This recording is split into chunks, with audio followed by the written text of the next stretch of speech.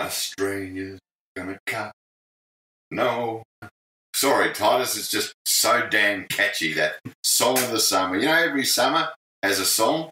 This year, the old Clive Palmer, he's exhumed Twisted Sister. And we hate it. We hate Clive Palmer, but we just can't escape it. And it's been stuck in my head for the last 2 months. Now, for those who haven't guessed already, we are back. Now in our 20th big year, it's the Variety Hour podcast. Back again for 2019. I'm Sergio Paradise. I'm joined as always by a man with a pocket full of jiggers, whatever they are. It's Titus O'Reilly. Oh, I'm thrilled. We've only come back because it's time to announce your candidacy for the Palmer United Party, or whatever he's calling it this time. Is it United Australia Party? Is it? Right. I think so. I'd imagine that. Did you get the text message? I didn't get the text. I know quite a few people who did. The thing I'm continually wondering about this whole Clive Palmer thing, mate, is how's he paying for it? Or has he paid for it up front? Because I know, like, if you and I wanted to advertise this podcast on free-to-air commercial television, they go, sure, boys, come right in, but pay me up front. I think he's got money. It's more that he's got money by... He owes a lot of money to various people. But he is spending an absolute small fortune on his ads. Oh, yeah. And... it's totally going to work. Too. Oh yeah, he'll swoop into power. I knew I'm suffering in terms of the popularity stakes when it got to halfway through, January, and the only messages I'd received all year was from Deliveroo and Clive Palmer. That's a big summer, isn't it? Well, we should say we took a bit of time off this summer. Usually we're back, but that was a lot of the fact that I was down at the beach, as all Melbourne supporters are. And I kept finding excuses not to come back, basically. Oh, exactly. I mean, I headed north. I was up at Northern Beach and up in North New South Wales. Some good beach bars up there? Yeah, good beach bars. My first night back at the beach hotel in Byron Bay, I saw there was a big poster up on the wall, buckets of Coronas. Really? They were at $24 for it, How you don't have a Corona sponsorship already is beyond me. I took a photo of it with my phone and put it straight onto Twitter, and immediately people are going, where are you? Where are you? There you go. But at $6 a bottle, it's not that much cheaper than just buying your own. Sure. No, you get the metal. Bars tend to frown on it when you turn up with your own Coronas. And your own. Your own bucket. And your own bucket. So, hey, mate, just put some ice in that bucket for me, will you? I'm in for some ice. So it was a good summer, though? Yeah, it wasn't a bad summer. Yeah, it was good to get away. Yeah. And, we have had a bit of a break. And there's fresh. A fair bit has gone on over the summer. And just this week, back into the swing of things, a fair bit going on just here at the moment. Oh, yeah, we'll definitely get to some of that. We should say Nathan Brewer wrote in, "You've been missing most of the summer. Are you in the Australian cricket team?" So that's a very good question to kick things off. Thanks. It was a bit like that.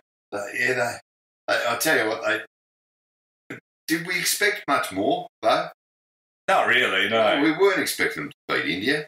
Oh, they're so... Yeah, no. Well, they should at home. Well, in years past they should have, but whether it's selectors or we just weren't good enough. The fact that we don't seem to produce anyone that can bat at test level anymore. Well, that's right. There's plenty of hit and giggle batsmen around, but, It's going to take... I've always said this. It takes years to work Pat Howard out of this system. And has he popped up anymore? And rugby union still hasn't managed to do it. Like, he basically ruined that sport. And then it's going to take a while. Like, the way they mixed up the Sheffield Shield and did all that nonsense. I still can't follow it all. Yeah, but it just no one plays much. Like, it's not the intensity. Sheffield Shield just... That was the bedrock of Australia's success forever, and he decided to tinker with it. Oh, exactly. I remember when we were young and you're going through school and there was the clear pathway was if you were a very good schoolboy cricketer, then you would play district cricket, hopefully make the seniors of district cricket, and we're talking Melbourne, Victoria here, and if you were very, very good in senior level district cricket, you might get a game in the Sheffield Shield, and then who knows what can go beyond that. But now the pathways are so convoluted. Who knows where I don't know where they're going. It's like one of those mazes that you take your kids to in the summer, you know. You just drop them down one end and see if they can make their way out the other. You know? And sometimes they don't make it. No, and if you do make it out of the maze, you end up with a baggy green. I feel we're back with good form that it's taken us, less than 5 minutes to bag Pat Howard. When all else fails. It's like we're definitely back. Now, we got a gift. You and I last week exchanged messages and confirming we were going to be back this week. And then I should find the text message because I just ran, so I was all ready to have to be back. I'm just going to find your text message because I was out and about Sunday, I think, as I want to do, and I just got this text message from you just randomly. Illegal substance commonly used at Oktoberfest. Yeah. And that was all. So straight away, I was like, what's he going on about? You didn't even know what I was talking about. I hadn't looked yet, so I dove on Twitter and found the Jack Watt stuff. And I thought, thank you, Jack, for helping us back. Yeah. Jack, he just did kick things off for us just perfectly. So we should mention Jack Watts, for those that don't know, and I think pretty much everyone does, he was filmed at Oktoberfest in Munich. Basically snorting a white powder off the breasts of a woman, I believe willingly, it looked like from the video, on both parts. Yeah, I mean, she didn't seem to be, objecting to it. But not necessarily a great look to be snorting white powder, which seems to be... It's its own sort of genre of video now. It out of he looked like he'd done it before. A fairly substantial little package, I've got to say. He looked like he'd done it before, didn't he? So, and then he actually said in the video as he was doing it, it shows him as he's pouring it and about to do it, he starts shouting, yes, all right, are we ready? And it looked like he was ready. Now, at first it was reported that it looked like cocaine. Well, see, that phrase white powder, it covers a fair, and naturally everyone assumed that because, it is a drug that's at best it's snorted. Yeah, if you're going to snort, almost every time I can think of, wherever someone's snorting a white powder off another person, it's not salt. No, it's not flour, it's not sugar. No, it's usually cocaine. But as Jack said, it was a combination of methyl glucose and sugar. Yeah, so which coincidentally are often used to cut cocaine. Apparently, this is a legal substance. I mean, this is his manager and his explanation of it, right? So, and you and I, we're the trusting types. Yeah. He's got no reason to lie about this. No. So he said that it was not cocaine, but this legal substance widely used, which is it's a harmless peppermint mix known as Weizen-Cox. Yeah, well, it's a German thing. It's one of those wacky Germans. Yeah, so apparently it's menthol sugar, glucose, and you snort it, and I assume it gives you a bit of a buzz. And you mentioned his manager, who's Paul Connors, who is arguably the leading player manager in the AFL. Yeah. I love the fact that as soon as 5 minutes after the video emerged on Sunday, Paul Connors was quoted, and this was a great quote, "It's not what you think." Yeah. Well, okay.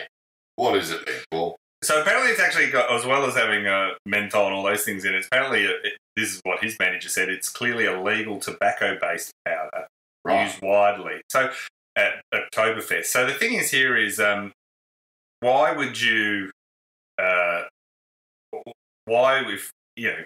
why it's a tobacco-based product. Yeah. Kind of as an athlete, that's not a great look. No. I admit it's better to look than probably cocaine.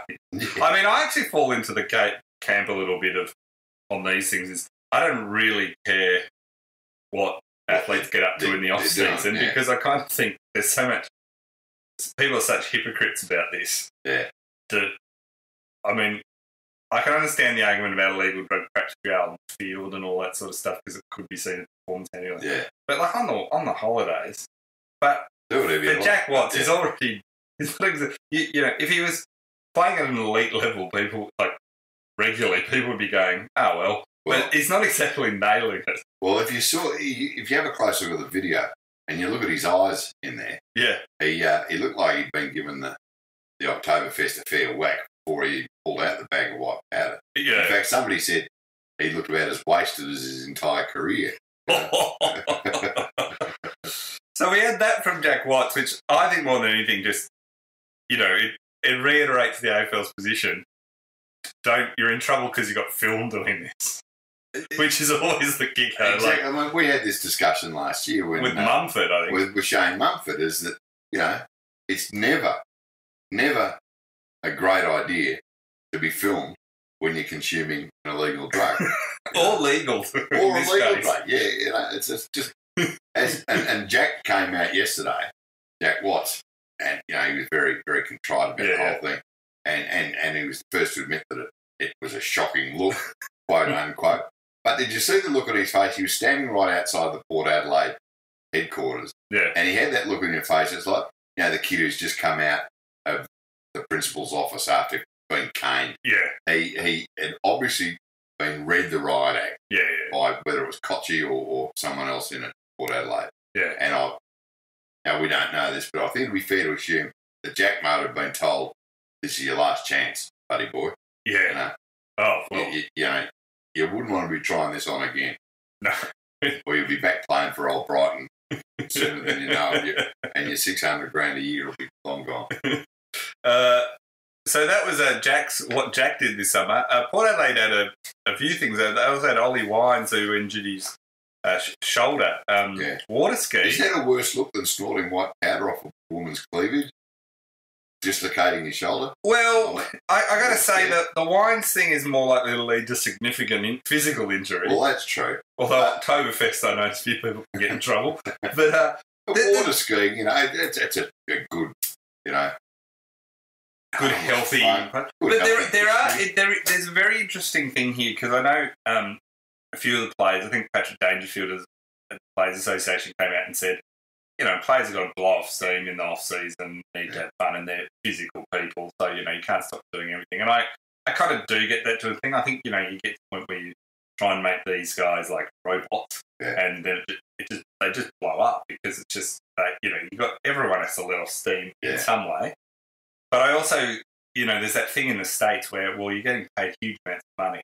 So there's a lot of them have clauses where you can't play, you can't go skiing. You can blow off steam and all this, but the ultra risky physical things they frown upon. And so I can understand why there is an argument there, which if now that the game gets very professional, there's a lot of money involved and all this sort of stuff. Would you really want your players? Which is why I find AFL hilarious. Not that it's probably as risky as water skiing because water skiing is at least I guess a sport. So there's more body contact than probably AFL is. It makes a lot more. I at least understand water skiing. So that's what happened with him. So that sort of thing. So I do feel a bit sorry for Wines because, what are you going to do? Wrap him up in cotton wool forever? Exactly. And it's not like it was the first time Ollie Wines has been on a water ski. He's very good at it. He's been doing it since he was a little kid. Carlton seemed to say, well, you think you can have a bad pre-season? We're going to top your Port. They had Thomas Bugg announced he was leaving. Yeah, he's just retired. Which is sort of like effective immediately. Yeah, that's right. Phrase. Yeah. Apparently he's got a social media influencer business.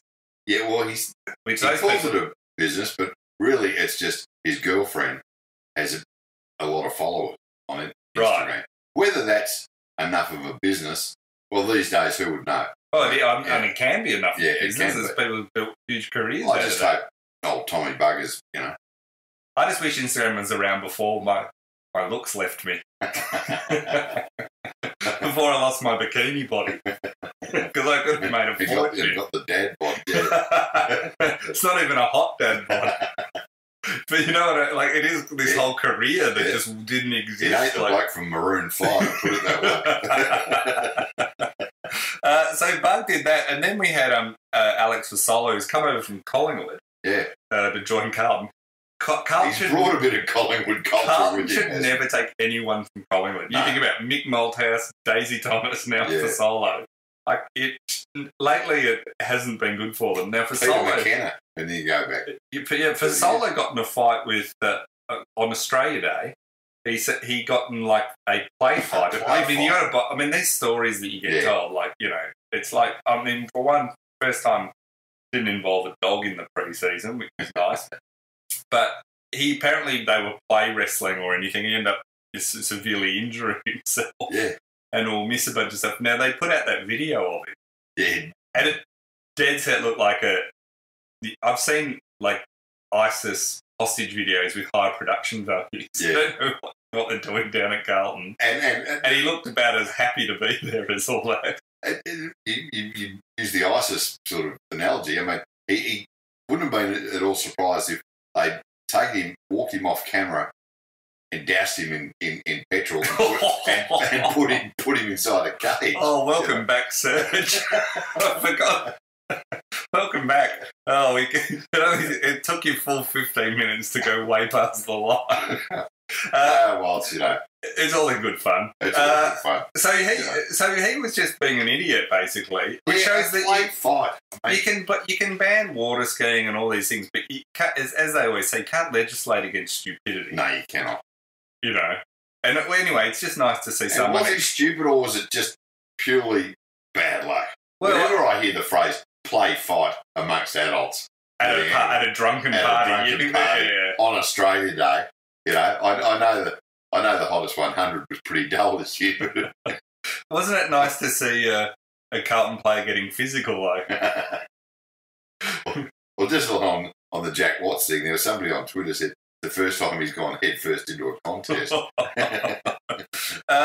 we had all the great things. So naturally, our dear listeners, making hay while the sun shines, have a few questions about all of this. Didn't they come good on Sunday? I couldn't even put all of them in. We had so many. But Mark Hayward wrote in, Jack Watts disappoints, Australian cricket selectors baffle, a horse trainer's caught cheating. Have you considered saving on production costs and just replaying old podcasts for 2019? We could make this just our deja vu here. It doesn't feel like you go away and you come back. It's the exact things haven't changed much. Aaron Bevan wrote in, after Ollie Wines and Jack Watts, should Port ban their players from motorboats? Is motorboating a euphemism for something? Yeah. I think it's for rubbing your head between a woman's breasts. Is that correct? Yeah, it's an American term. I thought I would have known that. I'm shocked you don't know that one. The sort of bars you frequent, I would have thought that would have been like right up next to the poster of the bucket of Coronas. Hayden Cloak wrote in, is cocaine giving other white powdered substances a bad name? I've never heard it. Like, to me, if you're going to snort something up your nose, I can understand it if it's going to make you feel amazing. Yeah. It'd have to. So if it's a legal high, I kind of think it's not worth it. Just stick to alcohol. Yeah, exactly. What's wrong with alcohol? If it's powdered menthol and nicotine, what's the point? It's not. It doesn't sound that much fun to me. Yeah, like I'm just saying, like cocaine, you just would be. I'm just saying, snorting something up your mouth, like having a beer or a wine or whatever, it's refreshing and nice, and it's a normal human sort of activity to, have a drink of something, right? So it's a pleasurable experience. Snorting something up your nose, even if it's great, is not. No one says, I just love snorting stuff up my nose. No. I don't get what it is. It's just a great feeling. And the thing about alcohol is it is fairly well regulated in that you have a fair idea. If you have 15 schooners, you know what condition you're going to be in. To a degree. You have 8 buckets of Corona. Yeah. Whereas your white powder, whether it's cocaine, whether it's something else, whether it's a menthol nicotine brand direct from Munich, everything. You're still not 100% sure what you're getting. Well, this is a legal one. That probably is like fairly. Germans have always been. I'm looking forward to legislation. Are you looking forward to when a video? Do you think every player now, whenever anyone's caught snorting white powder, you think like Mumford and all the rest are like, damn it, why didn't I think of this? Because it's a legal substance. Could have said I was at the Oktoberfest. Or just say, it's just a legal substance. Yeah. I just happened to take it nasally. At home in Melbourne. And it wasn't October. No. So the next one was Paddy Quiggin wrote in, are D's fans laughing more about Watts or Bug? I got to say, the thing that I got to say that There were a few D's fans I remember talking to at the time that were really genuinely upset about what's been let go. I was not in that camp. But since then, he's gone out of his way to make them feel better. Yeah, he certainly... I agree with that. There was a bit... a genuine feeling amongst some Melbourne supporters that, you know, this could come back to bite us, you know. But he is, as you say, gone out of his way to make sure that doesn't happen. No, I think a lot of people liked him, but he's just not a footballer. He's a lovely guy. By all reports, he's a very likeable character. Yeah. I think going to Oktoberfest with Jack Watts would be a lot of fun. Yeah, well, but, barracking for him was not fun. I needed some of that glucose powder while I was watching him play. Glucose menthol and a bit of nicotine. But what about Tommy Bugg? At least, the unfortunate thing about Tommy Bugg is that he will now be remembered for belting Callum Mills and nothing. Do you think he was ever going to get past that? Really? I mean, unless he went on to really have a cracking career. If he, because he was a very high draft pick in the early days of the Giants. Yeah. So he was a very good junior footballer. If he had turned the corner, say at Carlton, he could have put that behind him. But Barry Hall repeatedly has. Yeah, but now he's gone. That's the end. I do like... And the only thing now for Tom Bugg is for his red-hot girlfriend to give him the arse. Well, that's what I was just thinking. Like, maybe she retires effective immediately. It does feel a bit like he's quit his day job to hang out with his Instagram girlfriend. Yeah, it does a bit. Which is a risky. It's not illogical. It's not a completely illogical position, but it is a bit hinged on one person not getting sick of you. Yeah, I think he's playing a risky game because do you think the Instagram model is going to be as interested in dating someone who's not an AFL footballer? Well, see, that's a very good point. I was going to say the same thing. Is that now that he's not, getting invites, well, he probably never got an invite to Brownlow, but if he's not, he doesn't have all the perks that go. Cachet, the perks that go with being an AFL footballer, including a fairly substantial salary each year. Yeah. Will he be quite as attractive? Let's face it, he's a short ass and he's got bad hair. Isn't it amazing how models and AFL footballers seem to end up together so regularly? I mean, it's just amazing that their personalities just gel so well. And the dual... What a coincidence. The dual shallowness never creates depth between them. JD wrote in, does Jack Watt's behaviour put him in frame for a leadership role in the Australian cricket team? I think that's probably quite true. Yeah, he probably... we're not suggesting that the Australian cricket team it's not like he have ever been to the Oktoberfest. It's not like he rubbed sandpaper against the ball. He just snorted a legal substance. Let's see him sandpapered that girl's cleavage. That was, It's a very odd. Is that motorboating?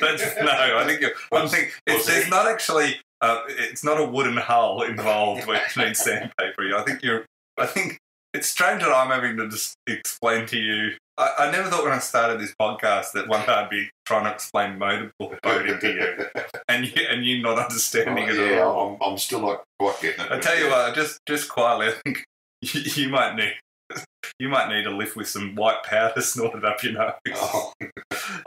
Might get some of that. What do we call it? That wheezing pulver. I might stop at 7-Eleven after the gig. Reese Timms wrote in, should pill testing be introduced at Oktoberfest? Just to check. Well, it won't stop anything, Reese.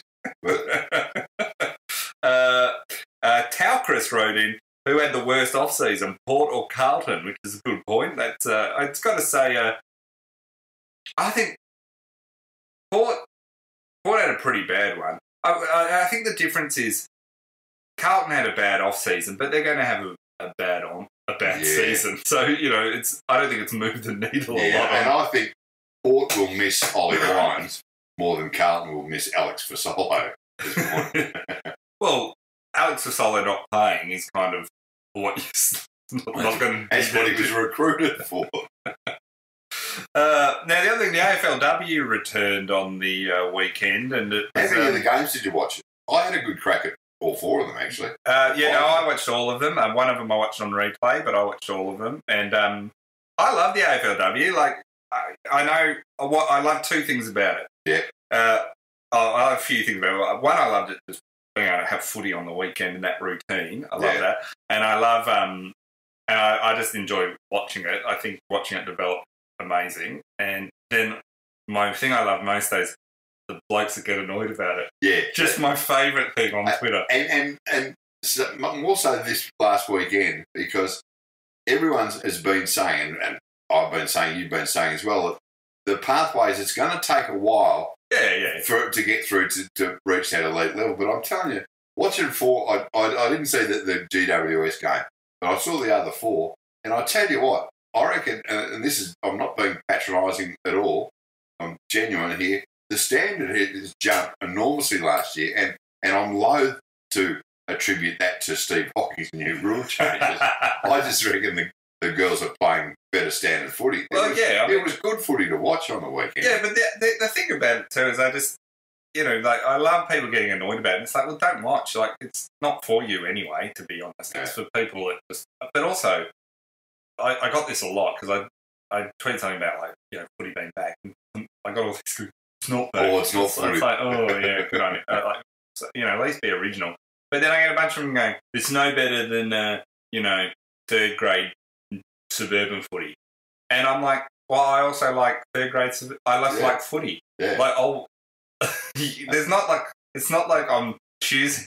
It doesn't have to be. If I'm walking past a park and there's a game of footy on, I will usually end up at least staying for a fair chunk of it. Like, I just like watching footy. It doesn't matter. That's exactly right. Like, not everything is going to be the AFL. I mean, I've watched Carlton games. Yeah. It's just footy. But it's so true that when you're walking past a suburban game, you end up, you stop, you lean on the fence, and guarantee you'll stay until the end of the quarter. You go, I'll just wait until the siren goes, then I'll... So when they mount that argument, I'm like, I don't get your point. Like, I like footy, and I do think AFLW is trying to do a different thing where it's trying to open up the game to 50% of the population, which, if you love the sport, is a great thing. Like, if you've got daughters or a sister, or also, the amount of blokes in my lifetime who've complained that their wife or something, and AFL's very lucky because unlike most sports, it's got a good representation of equal supporters, women and men. But I've had blokes go, wish my partner liked footy. Go, well, here you are. Here's your chance, Buster. This is going to be doing wonders for future. So the other thing, and I've touched on this too before, is that because of the huge upside of we'll call it girls' footy at junior level, is becoming a bonus for the junior boys' footy now, because it's making the clubs, for every girls' team, there's another 25 or 30 kids who have to pay their subs, and they have to buy jumpers and buy the shorts and socks, and that's more money that goes into the junior clubs, which means more money to be spent on the boys' game as well as the girls' game. It's just a win-win, and I still maintain it won't be that far down the track that we won't have this. It's the novelty value of it still exists a bit of go, chicks playing footy. It'll be like the tennis. Nobody goes, is this chicks playing tennis? The Australian Open each year. It's just the men's and the women's. Yeah, that's right. But I do genuinely reckon the standard of the game has gone up more so this year than anyone would have thought it would. Well, it was great that it was good games as well, because the AFL, I've got to say, the promotion of it has been abysmal. Yeah, woeful. Just woeful. And it's considering the amount of bloody effort they've put into AFLX, which... And the money they put the money and the amount they've mentioned it and all this, and then, and you look at it and just go, really? I mean, I can't see AFLX getting past it. And you look at it and they're apparently paying the captains $50,000 a night, all this sort of stuff. You're like, for what? 2 hours work, for what? I thought it was, great. There's some really good games too. So in the AFL, and despite the lack of promotion and all that, people went and watched them.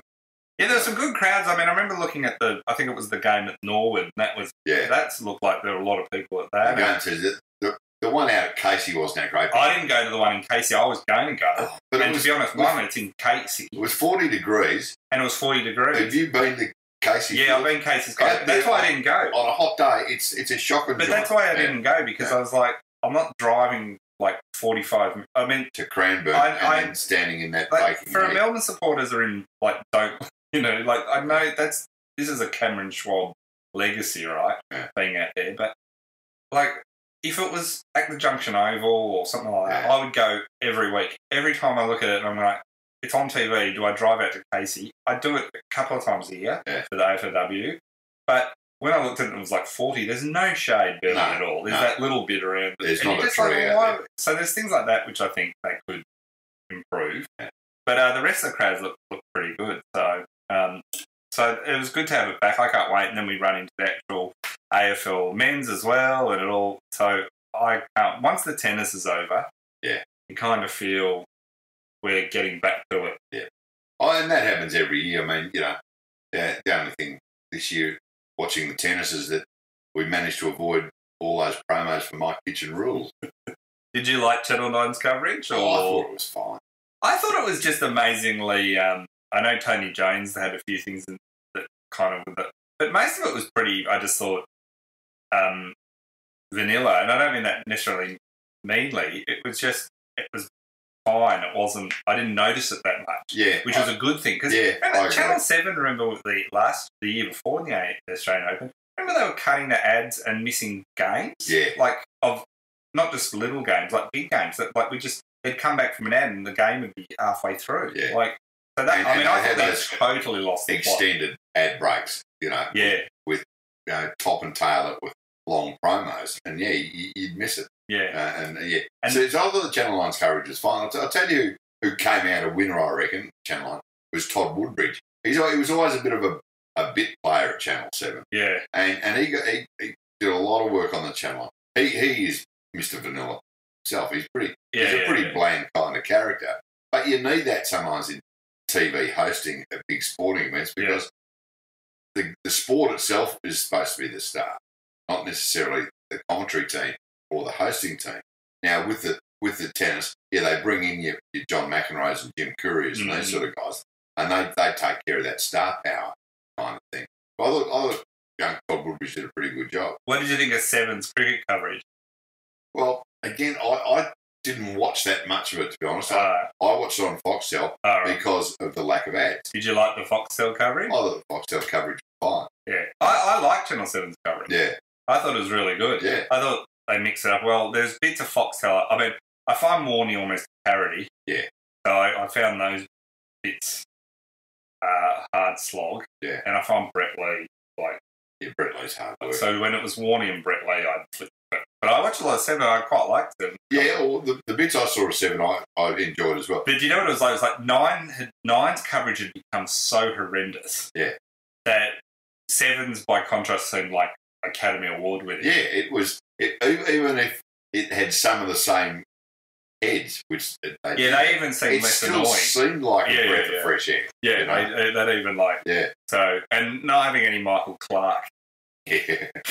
Was a beautiful and Mark Waugh, a lot of people like Mark Waugh, but he just seemed to me, he just couldn't wait for the whole season to finish, I reckon. He just he wanted to, I don't know, play golf or get out and play. Go to horse racing. Yeah. Which brings us to horse racing. You would be shocked, dear listener, if you're not following this, to learn that horse racing has been hit by scandal. Yeah. Racing in Victoria. It's unbelievable. It really is unbelievable. It just lurches from one stupid. I mean, I'm not surprised in a way. It isn't unbelievable. It's entirely predictable, but just the way it keeps going through. So Darren Weir is a very well-known trainer. Yeah. Like, arguably, I think he's got more horses under his empire than anyone else. And his success. I mean, last season he trained close to 500 winners, which is the most of any trainer in the world. Yeah. So this is not a bit player or a country trainer or something. This is like the pinnacle of trainers in the country, really. Tiger Woods of horse racing. You know?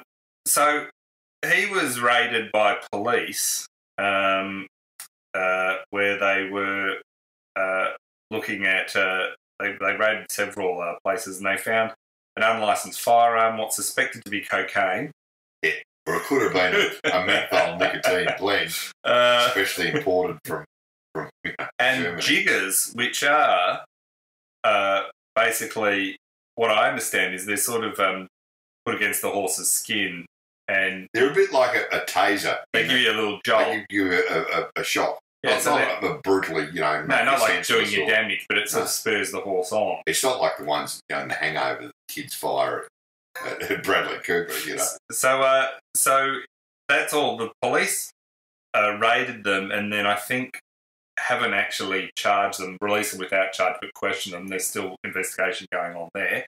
And then Racing Victoria have come out, and there was still, as we're recording this, so there was still decisions being made on some of this stuff. But I can tell you now, I think at 8:30 tomorrow, being Wednesday, he's going to, Darren Weir and his two offsiders are going to be fronting up to Racing Victoria to receive their penalty. Yeah. Because they had a show cause meeting yesterday. They tried, till all hours of the I remember following on Twitter and then by 2 a.m.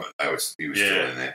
I think the word is he's going to be suspended for 4 years on the jiggers, but not necessarily to the other stuff. Because the other stuff still has to go through a police process as well. Police process, and they're talking about corruption and fraudulent sort of running of horses and stuff. So all sorts of stuff that we haven't even... I think we can safely assume that we've seen the back of Darren Weir.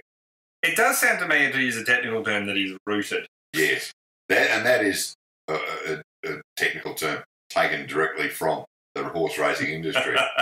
I'll tell you, if we ever buy a horse, you know what we're going to call it? Batteries sold separately. The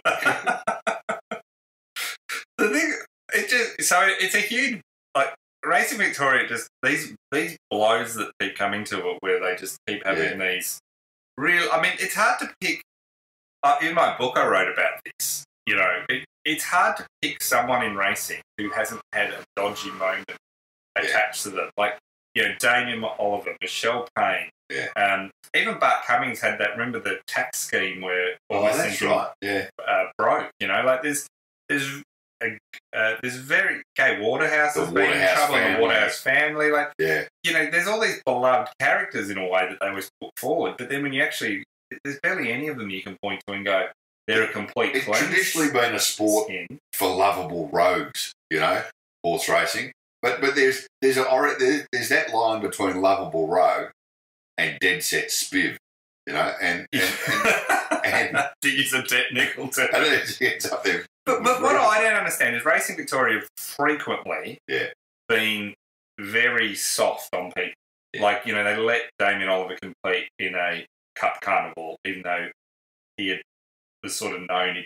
It was found out he put money. He had a case going against him. He put money on a horse. Yeah, he put 10 grand on a horse that he was racing against. Yeah, and that horse won, and his horse didn't. And you know what? He put 10,000, but he only got 11 back. So he took this risk to win a grand. Right. But the thing about all that is, they've been soft regularly. What I don't get is, in horse racing, the industry as a whole is based on betting and the punters wanting to bet money.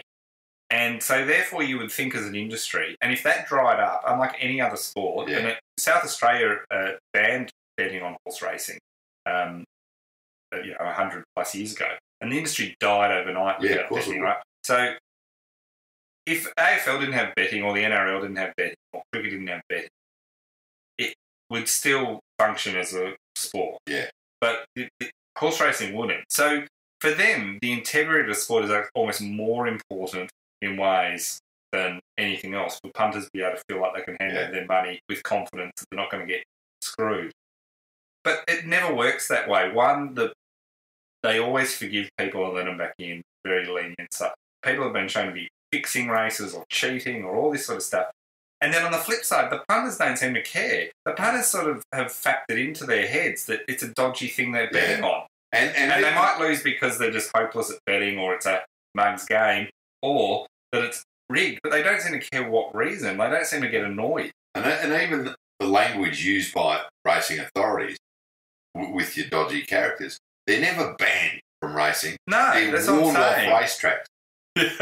You are warned off the racetrack. Yeah, best if you don't show up. Yeah, it's just, and what's going to happen, And So it is amazing to me the way it's just never, like, so they're never serious about actually cleaning it up. Now, I know there'll be people out there going, oh, there's a lot of good people in horse racing. And there's like, and I actually think there probably, I know there is. There are people that just love the horses, they love the racing. But as an industry, it has never shown the backbone to really go, right, we're going to go hell for leather. Because it's almost like if they did, they just know how many people go down. Yeah. And it's so fragmented across state lines too, horse racing. Every state is not only there to promote its own carnivals and races, but to try and pull down or deflate everyone else. Yeah, they see it as a zero-sum game. Yeah, so. it's not a national run sport. But it's funny because you don't take care of these things. I mean, the banking industry is a really good example of it. If you don't, and you let the culture go on like this forever, it just needs to. It just ends up someone else will have to come in and just clean you out. Exactly. In a way that, you know. So anyway, that's as my grandmother used to say, never bet on something that can't speak. You know. Oh, so never bet on Jake King. Super Bowl was yesterday. Now, I know I rang you and you said you were listening to America the Beautiful. Yeah. But then you said you didn't know if you were going to be able to sit and watch the whole thing. Did you? That's probably a blessing. I said that, but I ended up watching most of the whole thing. Right. I ended up watching all of it too. And it was a few people, I said, this is a terrible game, which a lot of people said. And I had all these, like, people get, like, you don't understand NFL. It's a very good defensive. If you don't like defense, you know. And I'm like, I've been watching NFL since the 80s. I watch every game every week. I know a boring game when I see one. Yeah, no one likes a defensive tussle in any sport. No, and it was a defensive tussle, sure, but the offensive side from both teams, Jared Goff had a shocker. Belichick just was in his mind the whole time. Tom Brady didn't have a great game until there was 90 seconds left, and you just knew he was going to win the game for him. You just knew. But as far as American football goes and Super Bowls go, it wasn't a great game. It wasn't. I mean, the defences were amazing, but the offences were also terrible. They did not make adjustments. And, you know, so there was a lot of... And the fact neither side could really get a running game going was kind of amazing. Tom Brady became the first player ever to win 6 Super Bowls. 17 years ago, he led the Patriots to their first title. He has just been around forever. He's 41 years old. Yeah.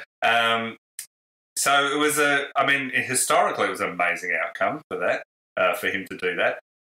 But very low scoring. It ended up being 13-3, the lowest scoring NFL championship game in history. And our good mate Racetrack Ralphie attributed that to AFLW, the low scoring. Did he? Importantly, the halftime entertainment with Maroon 5. I thought it was I thought it was just... One, he seemed to not be singing in tune for fair chunks of it. His singing was poor. But you know the problem with Maroon 5? All their songs are shit. Sum it up. But, and the highlight was that big rapper coming in the fur coat. From Outkast. Yeah, I thought his fur coat. You like that the best? Yeah, I think he stole the show. But I thought, and then Adam Levine, the lead singer of Maroon 5, of course, took his shirt off. You know, to kind of, I guess he got the message got out to him that it wasn't being well received. So he thought, I'll take my shirt off then. Which is funny given Janet Jackson, who showed one breast, got her career basically ended. Yeah. He took off his whole top, no one cares. Yeah. I mean, and he got the shocking cats going everywhere. And he just strikes you as the bloke. He should be the lead singer of just a pretty dull cover band, right? Yeah, like a pub band. Yeah, pub band. But because they've had some level of success, and he's gone on, and he's made plenty of money being a judge on The Voice. Yeah. Now, I don't reckon anybody's going to go with Team Adam next season on The Voice in America. But he's just sort of like, he's gone, it makes me look tough. It makes me look like a rock and roller if I cover my body with hats. And he just looks like a flog. Paul Boyd wrote in, should the NFL increase the size of the goal square to improve scoring in next year's Super Bowl? Or maybe they should introduce a protected zone. That's which sounds like an NFL kind of thing anyway. It does. Genuine Class wrote in, following the Super Bowl halftime show, who is Gil rushing to get to appear shirtless at the AFL Grand Final? Mike Brady. Mike Brady with the guitar, yeah. And we paid him up in some fake tats for the day. Yeah. Terrific. Maybe. Actually, Mike Brady was 1,000 times better than Maroon 5. Well, where Adam Levine he's got California across his abs. Yeah. Maybe we just put a big Vic across Victoria. The Aussies won the second test against Sri Lanka in probably the most pointless. I mean, after losing to India, Sri Lanka just didn't really look in it at all this year. They just weren't up to it. I mean, and the Australian team, as we've said, it's not a particularly powerful Australian cricket team. No, and Khawaja followed the tradition of be terrible all season and then at the last gasp, meaningless innings, make 100 so you can sort of... So, just to make sure he gets a run for the Ashes series. I mean, it was almost like watching that at the Canberra test and then, there's quite a few centuries scored. You kind of knew then, this is how good batting track is and how bad Sri Lanka's bowling is if our players are scoring centuries. I mean, I can't remember. It's been a long time since some of that bad. Kind of going back to what, the 80s, really? Yeah, probably back to when almost the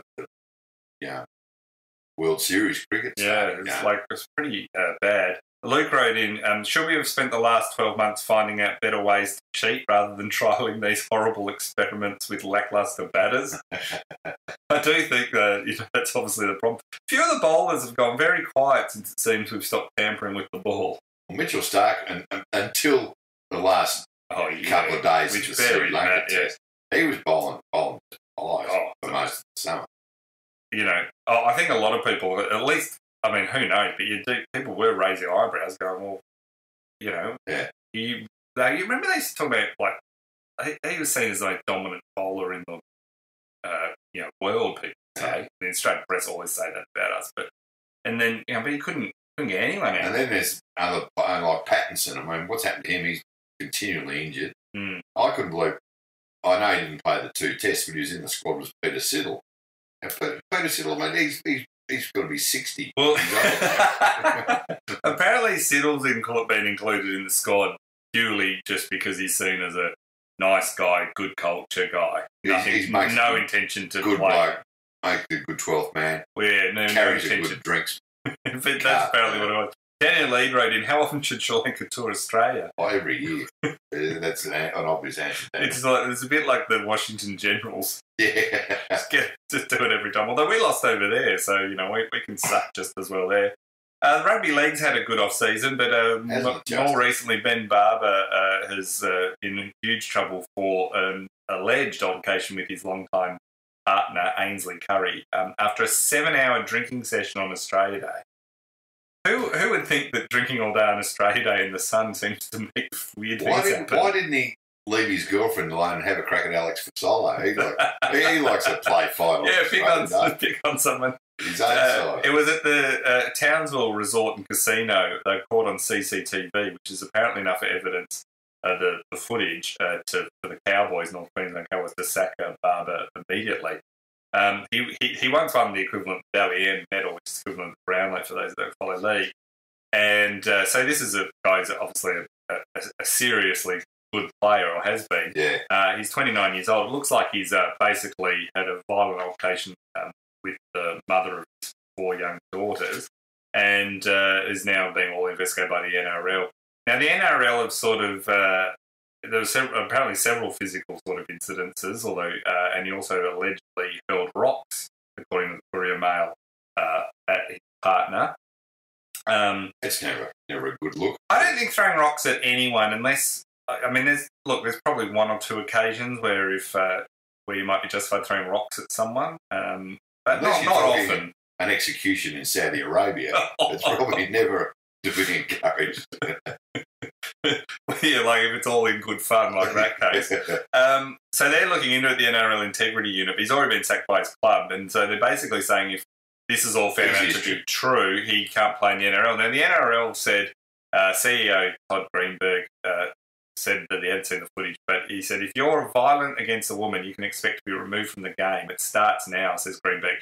Now, the funny thing about that is the NRL have been saying for about 5+ years that they do not tolerate any violence against women, including Greenberg has said this before, that if you are violent against a woman, you have no place in rugby league. Yeah. Now, funnily enough, rugby league has continued since then to always find a place for people who have been pleaded guilty or been sentenced guilty to family violence. And they had 5 players at one point last year in the league who were all in that situation and didn't seem to mind that much, despite talking tough before. They always welcome back into the fold. So call me suspicious, but also when Todd Greenberg and Renee Castle, who's the chairperson of the NRL, start talking tough on this, it's like, well, actually, you've been soft as anything for a long, long time, so you've been pushed to this point where you actually have to. I mean, they let Matthew Lodge come back last year, so and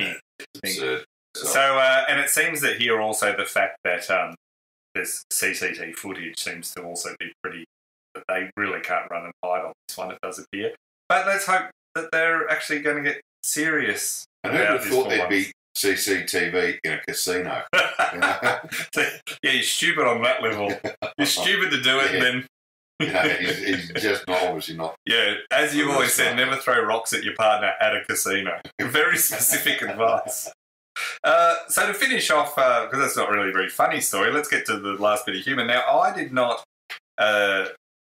tell you about this because I wanted to get your reaction. Okay. And this is the AFLX have announced their new rules. Oh, they've got new rules, have they? Yeah. All right. Well, one we should cover off before we get onto the new rules, which I want to get your reaction because I know you're very considerate of what a great thing this is. They have picked 4 captains. They've got rid of the teams like they had last year, stopping Melbourne being able to go back-to-back in the AFLX. But they'll never be able to take that away from them. Yeah, well, that's right. The tattoo will remind me forever. So they've basically got 4 teams which they've named basically after superhero ideas. So Patrick Dangerfield is called Bolts, like a lightning bolt. Right. Eddie Betts is captaining the Deadlies, which is going to be an Indigenous and Torres Strait Islander side. Matt Fyfe has the Flyers, and Jack Riewoldt has the Rampage. Riewoldt's Rampage. Yeah, how excited are you about the Rampage getting up? Oh. Who are you going for? The Bolts, the Deadlies, the Rampage, I go or the Flyers? The Deadlies is just a better name. Is this the dumbest thing you've ever heard so far? Quite possibly, yeah. So they've announced the vice captains as well as the captains, and then they go in and tomorrow night. How much do the vice captains get paid? Because the 4 captains are getting $50,000 each for a couple. That's what's been reported. So nice money. Get it? Yeah. So then they get to they're going to do the AFL. They're going to do the AFLX draft tomorrow, which is Wednesday, and they're doing it in the day, and they don't announce it till later on, which is sort of. So they're pre-recording the draft and then playing it on Fox Footy. Yeah, later on. So, they're hoping that won't leak because it's going to be hard not to leak because everyone's so desperate to know. Everyone's desperate to know, hoping that their players... You don't want any of your good players. No, I was surprised that Sean Burgoyne got picked because I'm like, he's a veteran and I know he's been pretty good with injury. You really want him to, get through the year, There's a lot of players here that you're kind of looking at me, really. I mean, knowing Carlton's Patrick Cripps will go down, Yeah, I know. Can you imagine if something like that happened? That's this concept dead. I mean, it's already. So then on top of that, they've announced the new rules. Yeah, hit me with those. So we've got 4 stupid teams, and now they've got the rules. So and they're still just to butt it, but they're still playing it on a rectangular soccer field. Just at Marvel Stadium. Oh, so we're going to see a Zupa goal at Marvel Stadium, which is just peak AFL. So it's I reckon the AFL had a meeting to decide what would the rules be, and it was one of those there are no bad ideas, guys. And so a few of the people in the room started trying to push it as stupid as they could, thinking someone at some point and they just kept going tick, tick, tick. Okay. So one is there's going to be a nominated player known as a game changer. Ah. And I think they're called the Gatorade Game Changer. Oh, of course. They're literally sponsored. Yeah, they couldn't do it without a sponsor involved. They'll be able to earn double points for their side during the final 5 minutes of every match. And how long does every match go for? Do we know?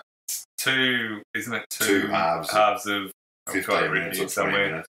Hang on. I've got it written down somewhere. Where is it? Something like that. It's like 10-minute halves or something. So, yeah, it's nothing very... So, I think it's 10 minutes halves.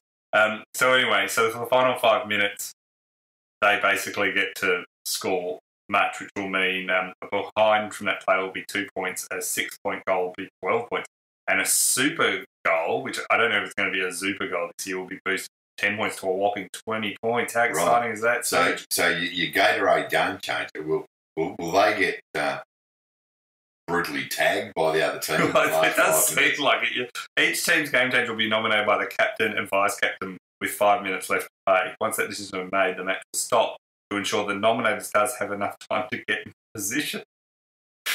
Do they have to? Does the Gatorade game changer have to? I don't know, wear a Gatorade, I don't know, headband or something that tells you that plated in gold on the field. Oh. It's just it's so bad. I just can't even. My brain can't handle it. I literally can't handle it anymore, sir. It's just so stupid. I know, and desperate to watch it. And this excuse of we got to think of it from a kid's point of view. If I was 10, I think this is stupid. I think it's the lamest stuff I'd ever seen. Well, like this, a few people get, it's not aimed at you, and the kid. Well, I feel sorry for the kids because I remember last year my 11-year-old watched it, and he just turned around. I said, "What do you reckon, mate?" And he goes, "Why don't they just play footy?" Yeah, and kids like footy. It's not like it's not like it has to be sold to them. Yeah, it's like, how can we improve? How can we get kids to eat fish and chips? Yeah, I don't know. Give it to them. Fish and chips. We're kind of trying to figure something out. That's all we've been figured out. So anyway, you'll be able to boot a super goal, right? Which, remember, is 10 points for most players, but in the final 5 minutes, if you're the Gatorade game changer, 20 points. You're following this? Yeah. So of course, what's a super goal? There's two ways. One, you can kick the ball through the goals from anywhere within or behind the 40-metre launch zone. Now, I don't know what the launch zone is, but that's where you have to do it from. Right. The launch zone might be on the roof of any of a trampoline dotted around the line. So that's one way. Yeah. You can also kick a Super Bowl by taking a mark in a designated 15-metre arc close to goal, which has come via a kick from within or behind the 40-metre launch zone, and kicking the ball through the goal. I have no idea what you're I'm going to read that again. Yeah, read it to me. I'll try. I read this paragraph about 8 times. Right. I still have no clue. Who wrote this? So taking a mark. So you take a mark in a designated 15-metre arc close to goal. So someone close to goal, if they take a mark, basically, if the kickers come from within or behind the 40-metre out launch zone, then if you kick the ball. So basically it's like if you took a mark in, say, the goal square in a normal game, but the ball would come from outside the 15 metres out. That would become a super goal. So this is going to be... you can tell this is going to be very easy to follow. Have they explained all this to the umpires yet? Don't feel sorry for the umpires. Talk about stressing them out. There's also other ones. There will be 14 players on each team with 8 on the field and 6 on the interchange bench, but no interchange limit will be enforced. Fine, whatever. The field umpire will throw up the football to commence play at the beginning of each half and after a 10-point goal has been scored. The shot clock will be shorter, with players allowed just 10 seconds to take their set shots for whether it's a 6-point or a 10-point attempt. Players only have to bounce the pink Sharon ball once every 20 metres instead of 15 metres. Teams who deliberately rush behinds will not only concede a behind, they'll give up a free set shot to the opposition 15 metres out for goal. So that's just saying don't rush it. Yeah. Umpires will not award marks taken from backwards kicks except in the 15-metre forward zone. How are you feeling about those? The whole thing's just baffling me. It's gone right over my head. The thing is, in all the other new rules in normal footy, even if we think they're stupid ideas, at least when they describe them, you can kind of picture what might be happening. And also, they're usually, even if you don't think it might not work, they're usually trying to do something. Yeah. It's got a vague sense of rationality. Yeah. Like even if the just execution don't even understand what they're talking about or why they're doing it. It is literally like, let's get all the worst ideas that you can. Like, let's get the marketing team in. What would the marketing team like to see? Yeah. You know, that's basically what this is. It's and then the idea that it's for the kids is just, I mean, it's child abuse. It's the equivalent of sporting child abuse. Having said that, I can't wait to watch it. Oh, it's going to be a glorious mess. So they're using, did you say they're using a pink cherry? Yeah, the silver one. The silver last year, and that lasted about 2 minutes. Yeah. Everyone said it. I just remember all the people covering it last year had to talk up how great it was. And I've bumped into a couple of them since. Yeah. And off the record, they just take there and I go, I hope you're getting very well paid. David Berkelmans wrote in, how many PowerPoint presentations and infographics have been developed in the planning for AFLX? Oh, countless, David. But maybe not as many as they put out to see who would get the junket to the Super Bowl. Because let me tell you, half the AFL was Atlanta yesterday. How would you, if these are the ideas they've accepted in AFLX? What was rejected?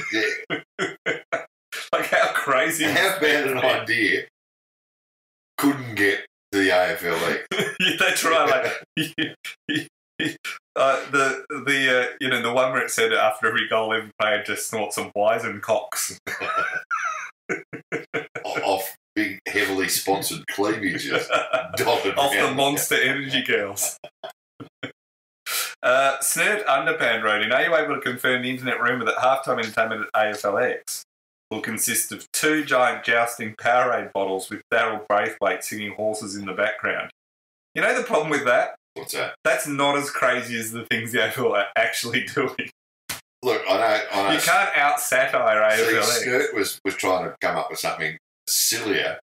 And it's not. And it's not. That would actually be the rational bit of the whole. Well, you just need to go back to remember the AFL launch of AFLX last year when they had, acrobats and, terrific stuff. Even Gillen looked embarrassed, and that really happened, John Walsh wrote in, this is getting to our final listeners' questions.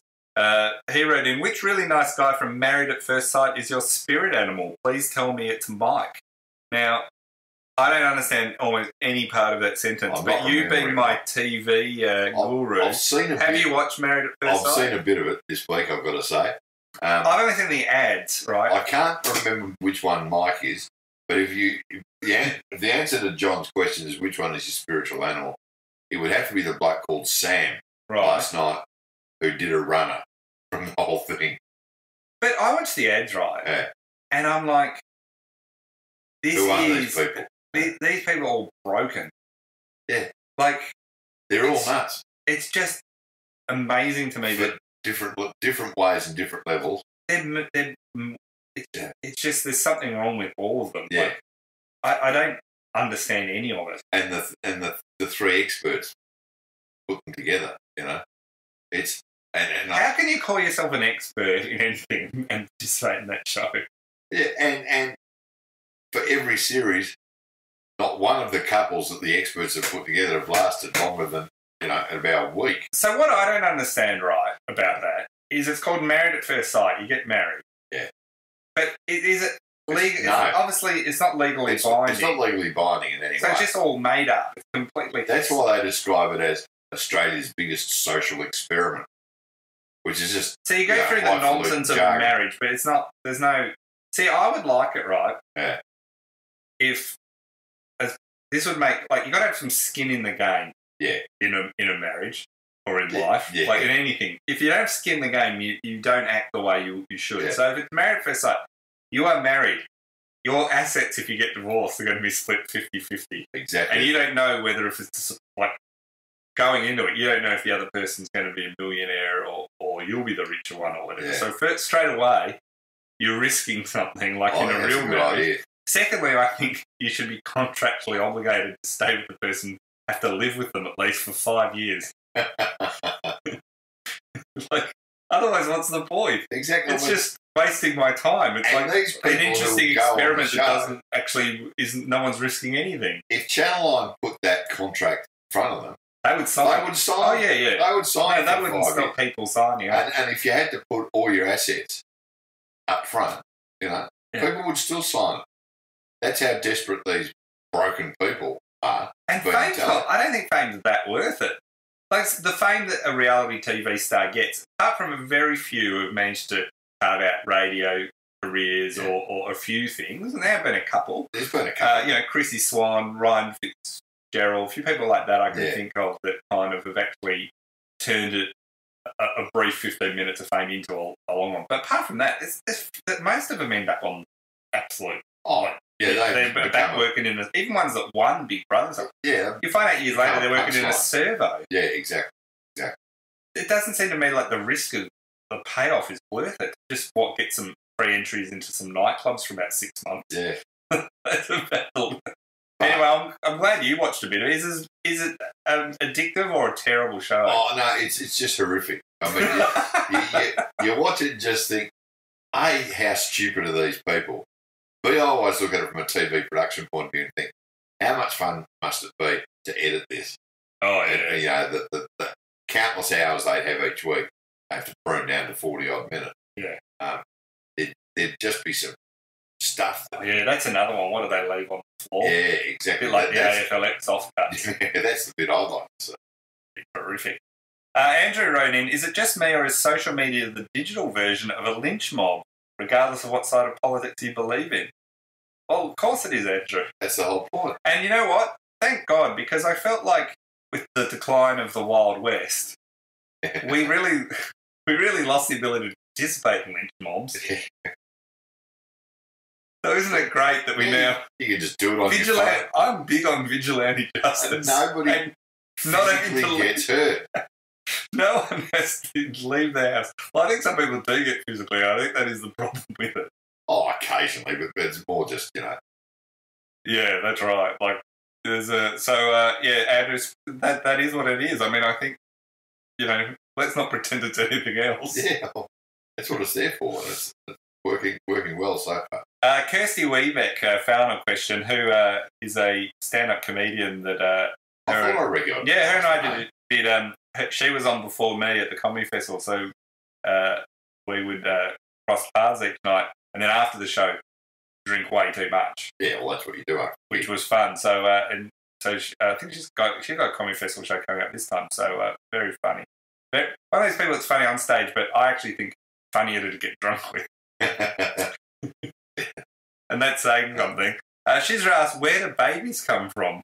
Where do babies come from? Kirsty? Well, if you're cashed up, Philippines or South Korea would be my suggestion. I was going to say from the AFLX draft. I think that's how you get... Hey, that would be good if you could draft babies. Yeah, or just, pinch a kid from the sideline. Don't you think drafting people could work beyond sport? Oh, it could. I don't think this would solve out the migrant crisis. Or Married at First Sight, introduce a draft there. Yeah. But you could, if you instead of putting everyone on Manus Island, if you want to come here, you go into the draft. Yeah, you got to do a basically a combine. Yeah, I was going to say your vertical leap, and then each state picks in order. Yeah, the 2K time trial. What would you have for immigration? You'd have all the sporting ones, because anyone really good at sport we definitely want. Yeah. Even decent, just to get them in Australia's genetic pool. Don't you reckon? Yeah, but then anyone from New Zealand might fail the skin folds, Don't you think if you put the way to solve, the very divisive issue of refugees policy in Australia is don't put under the Department of Immigration or Border Security. Put it under the Australian Institute of Sport. Yeah. And just call it a talent testing facility. And Australians would be like, yeah, fine, whatever. Fine, with a 7-foot black kid, bingo, straight into the boomers. In you go, Oh, a leg spinner. Yeah. Desperate. Oh, you can bat. Yeah.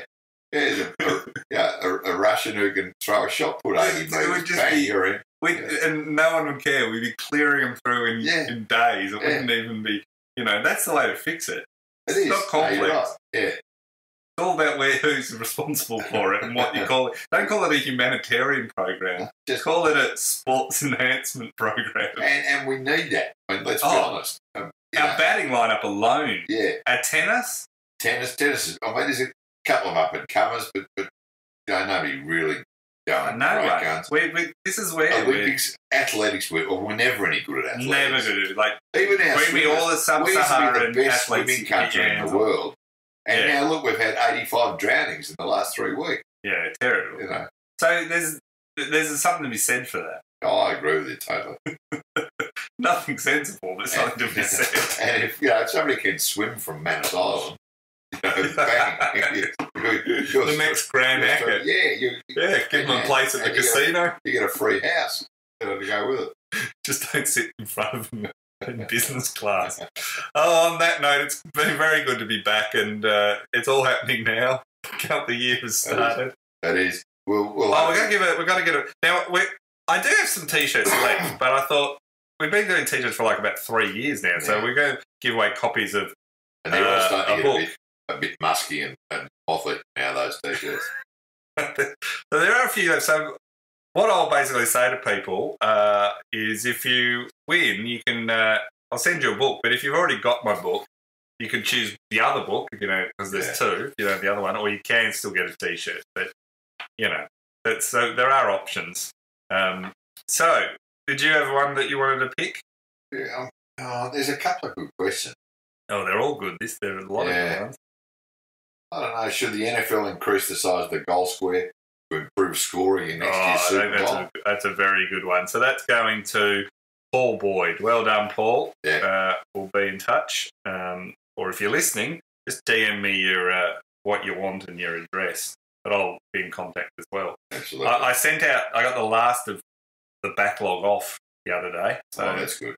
I should be, if you haven't got it, you should be getting it this week. But there's only like a couple left. So I'll actually clean that up. And this year I vow to be much better. I vow whether I actually will be is a whole that's like every other New Year's resolution. Oh, I should mention my comedy festival. When does that start? It's a late March, so it's on sale. If you go to Frontier Touring, you can buy tickets already. You can buy tickets already, or it's on my Twitter account and Facebook account. You can find all the details. I'll put the link in the show notes too. So last year all sold out. So if you want to come along, it's in the Melbourne Comedy Festival. If you want to come along, get in quick. Get in quick, because they literally I think last year it all sold out and people bugging me, which was a nice feeling. But I literally couldn't get any more tickets. That's good. I couldn't get anyone in. So and then I did so if people want to do that. And in terms of other states, I haven't got any plans to tour it yet. But if the show goes well, who knows? I probably will. So we also did the podcast, the live podcast. Yeah, people asking why I haven't put that up. The audio wasn't great. I'm going to have another go at it and see if I can mix it a bit better and then chuck it up if people are interested. But it was a great night. Oh, it was a great night. We're going to do probably a few more of those this year. That one that you just mentioned, that the audio wasn't that great. It could become like one of these holy grails. Yeah, that's right. I mean, you might be able to find it somewhere on the dark web. The real reason is editing out all the racist stuff that you said. God, which kind of made it run only a minute. It was just Serge ranting in a pub. It was fun, so we're definitely going to try and do that again. That might be something we can even take into state or something too. Yeah, or up the bush or anything. Yeah, so if you'd like to see. If you'd like to see us, let us know. But we are, so we're keen to do more of that. It was fun, so thanks to everyone that came. So, and I might be able to clean it up. I had a go at cleaning it up, and then, Christmas happened, and I've been drunk for a month and a half, so I haven't even looked at it, if I'm being completely honest with you, and I think I can. All right, on that note, we will see you next week.